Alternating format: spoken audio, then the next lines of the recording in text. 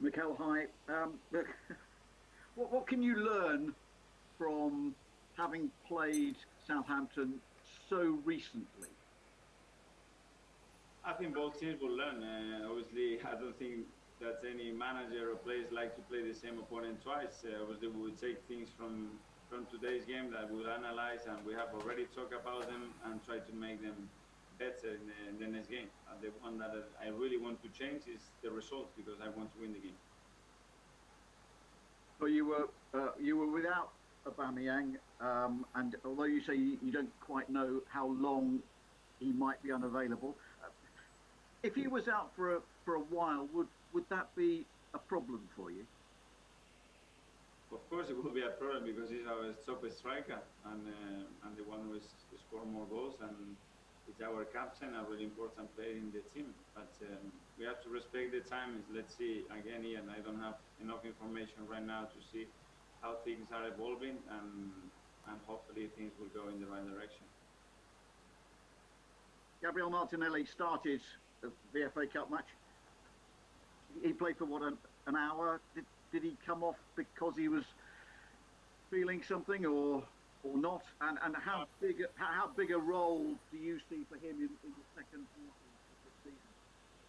No, he was fine. It was a tactical decision, and he's fine. Obviously, he's missed again a few training sessions with the last injury, but yeah, I expect big things from Gavi. He's been really helpful since he's joined again after such a long period, so I'm really positive about it. And I noticed Matt Ryan on the bench in the FA Cup match. It's the kind of first opportunity we've had to talk to you since he signed on loan from Brighton. What do you like about him? How do you see him fitting in? Well, he's a player that knows the league really well. He's played so many games. He's got international experience. He's at the right age. He's been competing regularly till December, I think, and we felt that with the departure of Matt Macy, we needed another keeper in the team to be more protective. So we looked at the market. Obviously, we wanted a loan deal, and we decided to go with Matt because he had the right profile for us. And what does his arrival mean for Runarsson? Is he perhaps going to leave, or do you see him as staying? That Terrier squad needs three goalkeepers, and they have to compete with each other. They have to challenge each other, and everybody would get his role. And after you get the role, you have just to support each other again to get the best out of all of them. And this is the role. Come here and try to make us better. Back to you. James. Wish you well. Thank you. Oh. Thank you.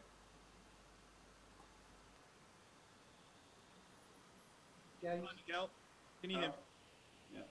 The way things have turned around in the Premier League compared to, say, a month ago, how much confidence does that give you in your methods that they're working?